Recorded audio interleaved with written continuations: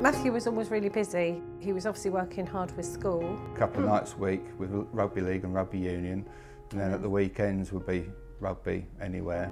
He loved rugby. I was playing in my first match for the London Broncos Rugby League Academy, and I remember consciously thinking to myself that my dream of becoming a professional rugby player had just become one step closer. But as I went into a tackle, one of my teammates came in to help me, and as he did so, his knee hit me in the side of the neck, breaking it instantly. Paramedics were asking me to move my toes. I couldn't.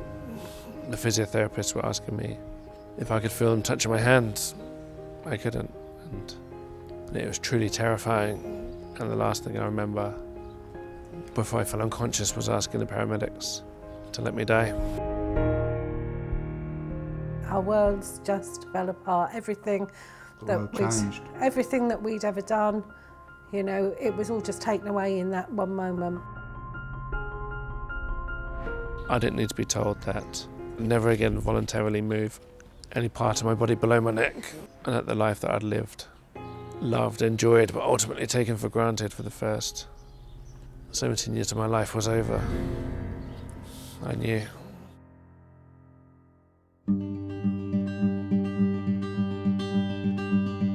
There was a lot of why me? What have I done to deserve this? But then it quickly dawned on me that if I was to lead any sort of meaningful life, I had to take responsibility for rebuilding my life. It was as it was. It was Matthew was injured, and you know, we had to move forwards with it. In hospital, towards the end of my 9-month stay, they had given me a powered wheelchair that I could drive from my chin, so it gave me a little bit of independence, but the NHS wouldn't fund a powered wheelchair that I could drive by myself. So I was discharged home with a manual wheelchair, which I had to be pushed about in. But to have had the taste of a bit of independence and have that taken away from me was just dreadful. And that was when Variety, the children's charity, stepped in to fund this wheelchair for me.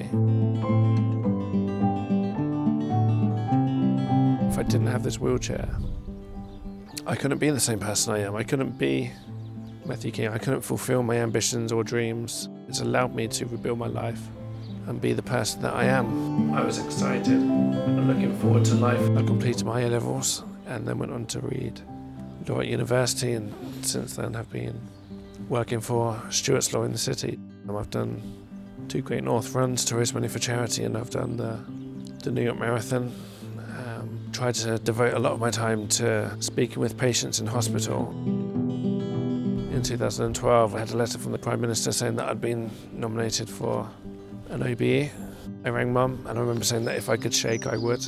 He's exceeded any expectation anybody would ever have for him, and we're very proud of him. If I can show that when you get out those 4 hospital walls, that there is a good life to be led, then that does mean that my life will be a worthwhile one.